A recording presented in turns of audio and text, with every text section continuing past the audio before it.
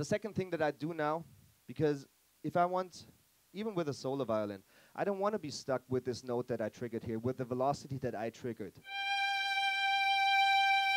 Right? It's just not what I would do if I had the instrument in hand and could play violin. So I just add velocity crossfade and have my little toy in here. I activate velocity crossfade, and now I can add dynamics and expression to my performance if I want to.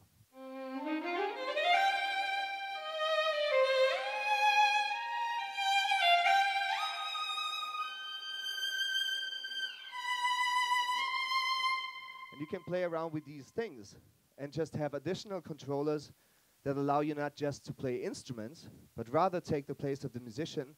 If you don't like the result, maybe even practice again and play it again. This is really important to understand because it's such an essential controller. If I'm using this velocity crossfade and I'm just not touching anything, I'm just staying with this one articulation, and I'm just using the breath controller, I'm going from piano to forte.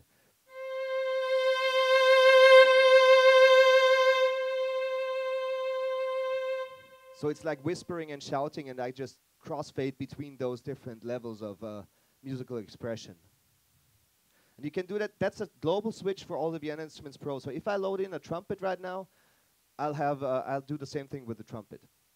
Let me just show you what else is in there. So this is one matrix, and this is the modulation wheel that I'm using to switch between legato, portamento, staccato. If that's not enough for me, I can extend that. And that's just one matrix, but don't be afraid. It's like, oh God, so many. I know. But if you want to go in and just see what the bigger collections have, and it's always the same system. That's also something that always happens when I'm opening the browser. It's like, oh, so many samples. I can't believe it. And it's a good thing. And it's not supposed to be confusing because it's really very logical. It's short and long notes. Can you read that?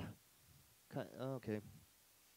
It's kind of, you have short and long notes, dynamics, tremolos, trills, pizzicatos, collegnos. It's all in all captured in one thing. If I go down to, let's say, the scale runs, I can go into the legato major scale runs. Just gonna copy that over real quick and take it into all 3 cells. And now I have those runs loaded. And you see that as soon as I added this fourth row in here, if I add another one, I just have multiple divisions here for my modulation wheel. 4 is the maximum my little brain can handle. So I'm gonna set that up here. So if I have the modulation wheel all the way up here right now, I can play those pre-recorded runs. And I can, with a key switch, I can decide if it's upwards and downwards. Let me just switch off velocity crossfade real quick. So I can go like, I don't have to practice scales anymore, finally. So you have something that is pre-recorded, but makes sense when you need it, just to load it in. And then you can go back to your legato and just play on.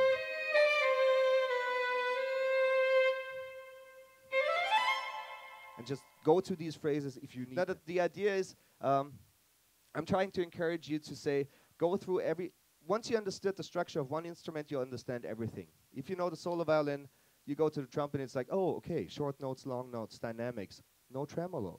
Okay, it's a trumpet.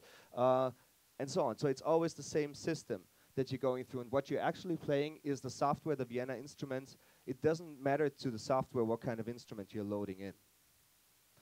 And then you can just extend that any way you like. Another feature that I always show is, so we're finding ways to move through this matrix, right? So I want to go with the x-axis. You probably realize that when I'm playing, I'm actually moving from the left to the right. And that depends on my playing speed. So I have this little red button here. Depending on my playing speed,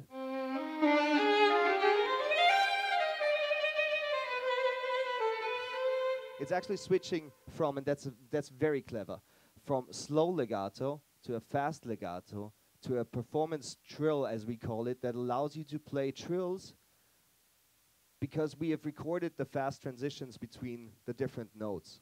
So it's a round robin of intervals that you're playing.